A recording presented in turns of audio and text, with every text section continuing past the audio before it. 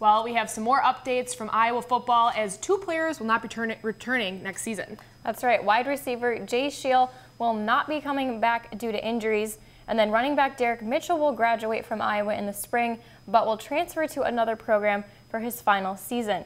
You know, it's a good thing that Matt Vandenberg is coming back to fill that wide receiver position because they really struggled last year without him. So hopefully this gives them an opportunity to bring another recruit in. Yeah, and at the running back position, at least Wadley is coming back. That will help us out big time. And hopefully some freshmen coming in next year will also be that's right. a big impact. But switching over to men's basketball, the Hawkeyes take on number 25 ranked Maryland tonight in an attempt to move on from the Northwestern debacle. And the starters need to bring that spark that the French brought with them in Evanston. Iowa's starting 5 just couldn't seem to find the rhythm against the Wildcats, and within the first 4 minutes of the second half, Coach McCaffrey sat the starting 5 and had them watch the bench try to come back and win a game that seemed nearly impossible right from the tip. Coach just told us, hey, we need more energy. You guys got to go out there and provide us work. It was an up and down game, anything. I mean, you just run up and down, it's just momentum and other stuff. We just got to keep working through it. 2 of the starters, Peter Jacques and Tyler Cook, knew they did not show up with the energy needed in order to make it past Northwestern. And now they know what they need to do in order to compete against number 25 Maryland. We weren't locked into the game plan of what we needed to do defensively. And we obviously didn't execute our stuff offensively and stuff. The ball was stagnant. We didn't move it side to side. Didn't have much motion when the ball was down low and stuff like that. So we just didn't put anything together today. We hope we're past this kind of stuff, but it's part of the journey. Part of the process of growing is you got to go through the hard stuff. So we've been up and been down this season, so we're just gonna keep pushing and go back to work.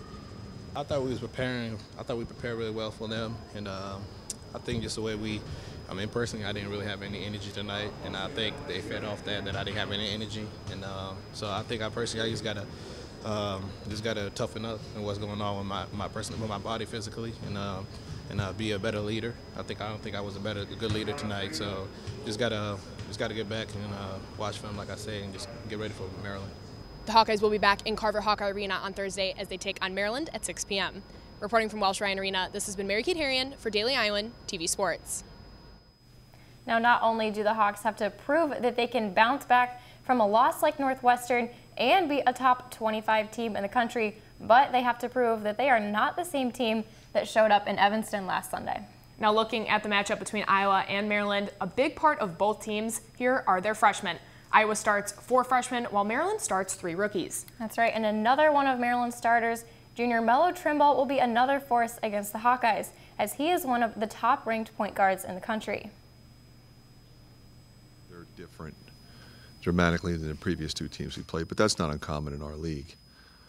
They have a really good guard play right now, great quickness. The young guys are playing well. Trimble's playing really well. Dodd is back. He helps. Tchaikovsky will help whenever he comes back. He could be back, I guess. We don't know, but that gives them 2 7-footers that changes the dimension of what they do. Like I said, just need to put in the full game plan together and really working together as a team. We had lapses against Northwestern where we weren't playing all 5 as one, and we did that against Purdue. We just got to have that mindset that we did against Purdue. He's one of the best point guards in the country, so it's going to be a challenge for Jordan and the whole team, but he's not going to be the only one guarding him. So we just got to watch film and follow the game plan, whatever coach tells us to do. So. Now, along with Trimble, Maryland also adds 3 6-7 starters, so that is definitely going to be an issue for Iowa. But I think Tyler Cook has been playing great. Obviously, not at the Northwestern game, but he is at home. Yeah, so that will definitely help as they've been playing great at home. Ranked Iowa State, ranked Purdue, so hopefully ranked Maryland will be added on to their wins. Yeah, but it'll be interesting. Yeah. Well, in other Hawkeye news, Iowa track and field athlete O'Shea Wilson was just named Big Ten Field Athlete of the Week. Wilson competed in the long jump at the Hawkeye Invitational on January 14th and recorded a career best and NCAA leading jump of 7.86 meters. You can catch Wilson back in action this weekend at the Larry Weisert Invitational, which we will have updates from during next week's Sportscast. Tune in tomorrow morning for updates from the Iowa-Maryland game. Noah, back to you.